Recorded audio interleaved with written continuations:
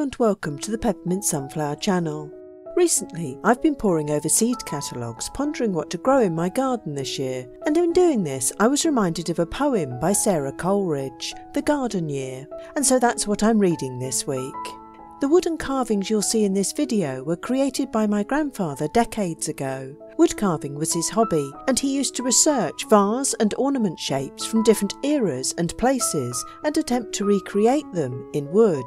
What's wonderful is that he always put a label on the bottom identifying the type of wood used together with where the shape came from. So, for example, I know all these years later that the inspiration for the tallest vase on the right was a Greek Dinos Attic Vase from 600 BC and that it was made in apple wood. It's all the more impressive as this meticulous research was done long before the introduction of the internet.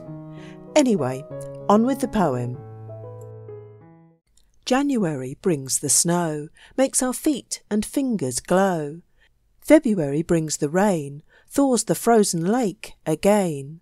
March brings breezes loud and shrill to stir the dancing daffodil.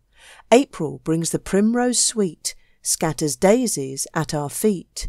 May brings flocks of pretty lambs, skipping by their fleecy dams. June brings tulips, lilies, roses, fills the children's hands with posies. Hot July brings cooling showers, apricots and gillyflowers.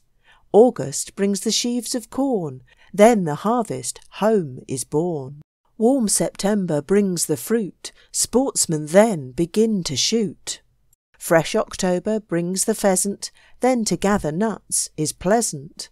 Dull November brings the blast, then the leaves are whirling fast. Chill December brings the sleet, blazing fire and Christmas treat.